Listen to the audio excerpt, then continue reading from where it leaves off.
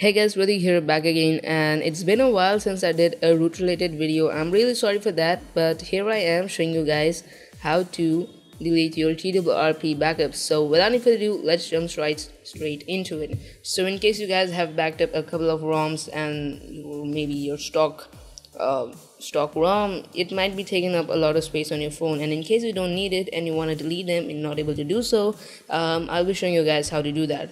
So first of all, you need to download ES File Explorer from the Google Play Store. I'll put a link in the description in case you guys need it. So just download it and then just enable Root Explorer by swiping your finger from the left side of the screen and give it the permissions and enable the Root Explorer.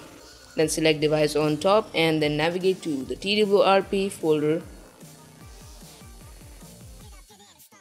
Then go to backups folder, then the random number folder, or then just click on that, and that will contain all of your backups with your date. So just select the ones which you want to delete, then just select delete on the bottom, and that's pretty much it. That's how you delete backups. Pretty easy, right? Well, compared to CyanogenMod, deleting TWRP backups is way more easier. And yeah, that's pretty much it with this video, guys. More root related videos are coming really soon, and Lollipop is coming really soon to Moto G as well. Of course, I don't know the exact dates, but I'm really excited and I'll make a ton of videos on it very soon. So guys, that's pretty much it. Thanks for watching, and if you like this video, be sure to leave a like rating, and if you have any questions, you can leave them in the comments below, and subscribe for more such root related content.